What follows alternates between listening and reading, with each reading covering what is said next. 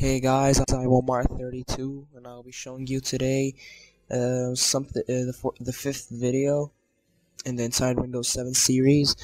And I'll be showing you today something that I've bumped into while doing some inside search in the Windows files.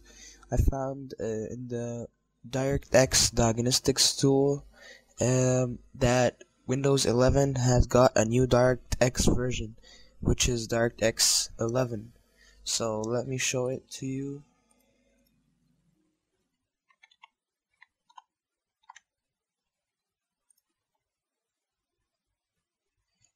Here it is, DirectX version. Here it is, DirectX version, DirectX 11. And I'm on Windows 7 Ultimate 32-bit.